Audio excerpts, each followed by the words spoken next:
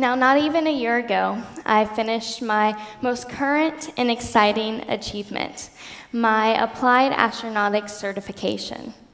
Now, this basically means that I am now allowed to go on a research mission in suborbital space. So I am now allowed to go past that line and up into space.